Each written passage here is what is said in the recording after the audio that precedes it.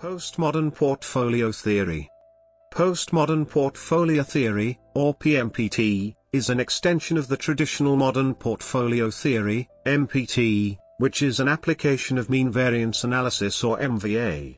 Both theories propose how rational investors should use diversification to optimize their portfolios, and how a risky asset should be priced. History.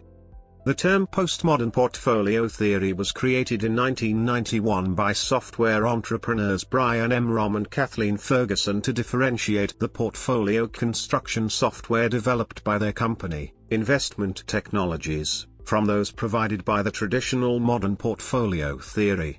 It first appeared in the literature in 1993 in an article by Romm and Ferguson in the Journal of Performance Measurement.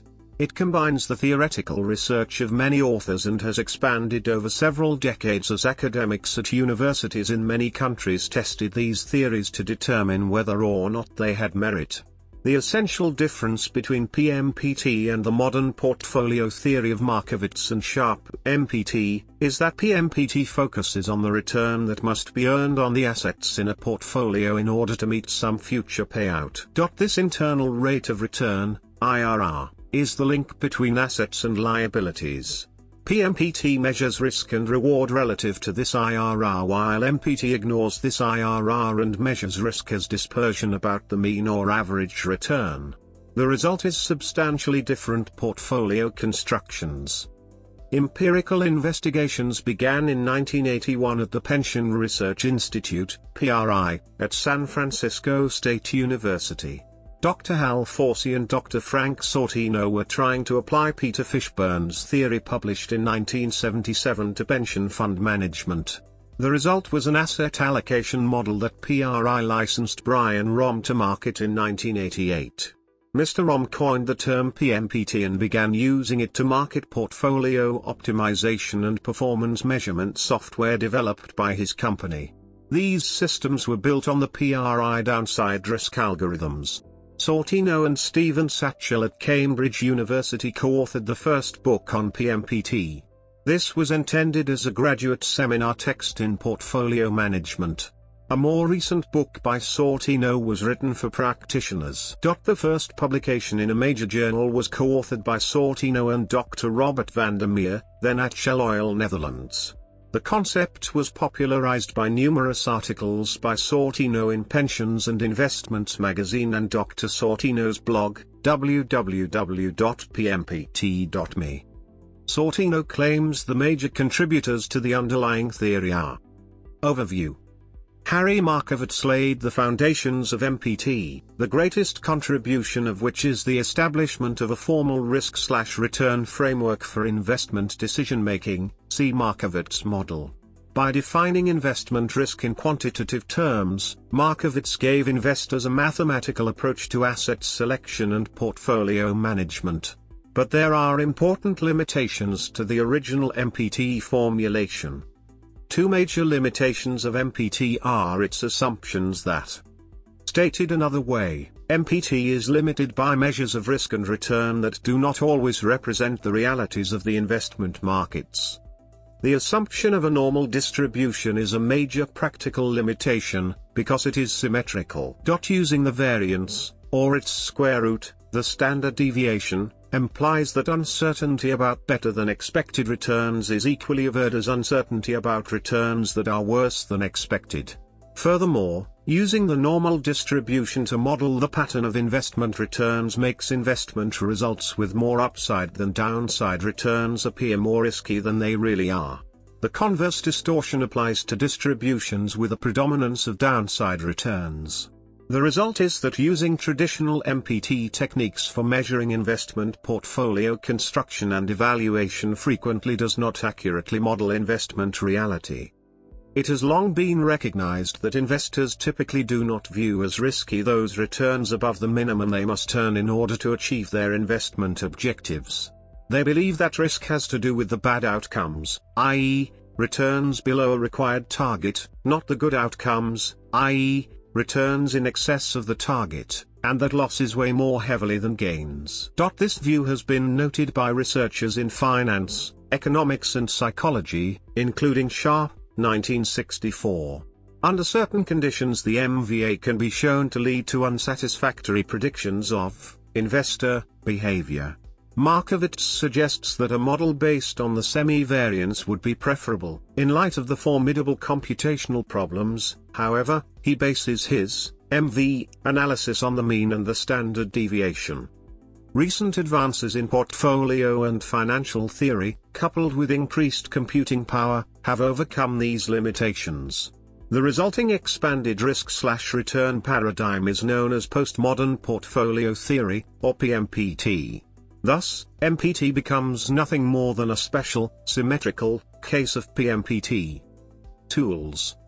In 1987, the Pension Research Institute at San Francisco State University developed the practical mathematical algorithms of PMPT that are in use today.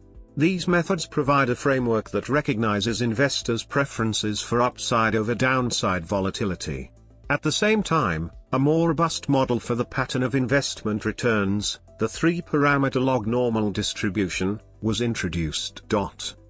Downside risk.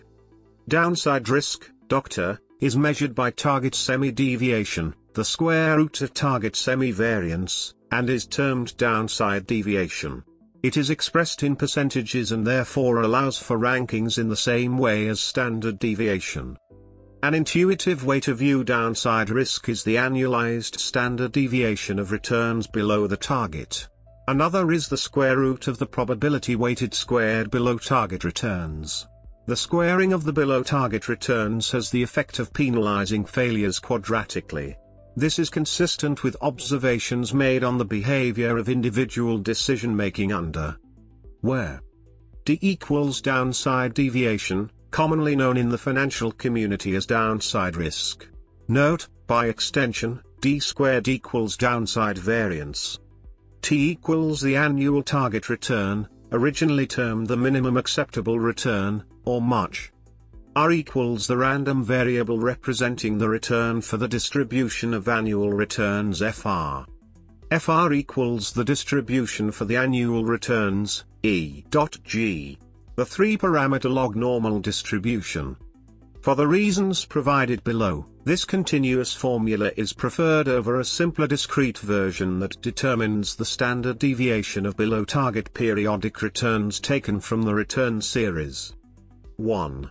The continuous form permits all subsequent calculations to be made using annual returns, which is the natural way for investors to specify their investment goals. The discrete form requires monthly returns for there to be sufficient data points to make a meaningful calculation, which in turn requires converting the annual target into a monthly target. This significantly affects the amount of risk that is identified. For example, a goal of earning 1% in every month of 1 year results in a greater risk than the seemingly equivalent goal of earning 12% in 1 year. 2.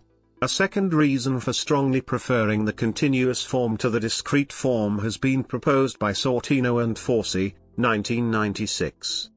Using the observed points to create a distribution is a staple of conventional performance measurement. For example, monthly returns are used to calculate a fund's mean and standard deviation. Using these values and the properties of the normal distribution, we can make statements such as the likelihood of losing money, even though no negative returns may actually have been observed, or the range within which 2/3 of all returns lies, even though the specific returns identifying this range have not necessarily occurred. Our ability to make these statements comes from the process of assuming the continuous form of the normal distribution and certain of its well-known properties. In PMPT, an analogous process is followed. Sortino ratio. The Sortino ratio, developed by Rom's company, Investment Technologies, was the first new element in the PMPT rubric. It was designed to replace MPT's Sharpe ratio as a measure of risk-adjusted return. It is defined as where R equals the annualized rate of return, T equals the target return, D equals downside risk. The following table shows that this ratio is demonstrably superior to the traditional Sharpe ratio as a means for ranking investment results. The table shows risk-adjusted ratios for several major indexes using both Sortino and Sharpe ratios. The data cover the 5 years 1992 to 1996 and are based on monthly total returns. The Sortino ratio is calculated against a 9.0% target. As an example of the different conclusions that can be drawn using these two ratios, notice how the Lehman aggregate and MSCI EAFE compare. The Lehman ranks higher using the Sharpe ratio whereas EAFE ranks higher using the Sortino ratio. In many cases, manager or index rankings will be different, depending on the risk-adjusted measure used.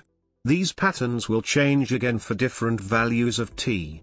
For example, when T is close to the risk-free rate, the Sortino ratio for T-bills will be higher than that for the S&P 500, while the Sharpe ratio remains unchanged. In March 2008, researchers at the Queensland Investment Corporation and Queensland University of Technology showed that for skewed return distributions, the Sortino ratio is superior to the Sharpe ratio as a measure of portfolio risk. Volatility skewness. Volatility skewness is the second portfolio analysis statistic introduced by Romand Ferguson under the PMPT rubric. It measures the ratio of a distribution's percentage of total variance from returns above the mean, to the percentage of the distribution's total variance from returns below the mean.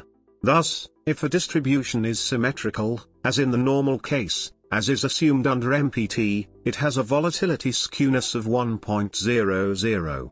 Values greater than 1.00 indicate positive skewness, values less than 1.00 indicate negative skewness.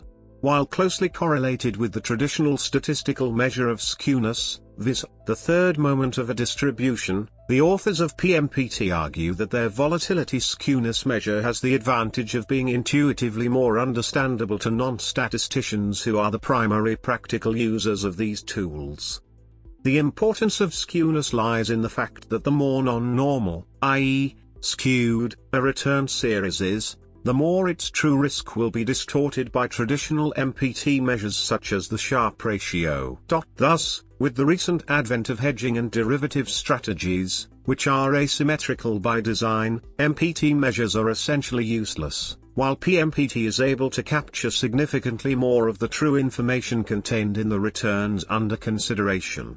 Many of the common market indices and the returns of stock and bond mutual funds cannot themselves always be assumed to be accurately represented by the normal distribution.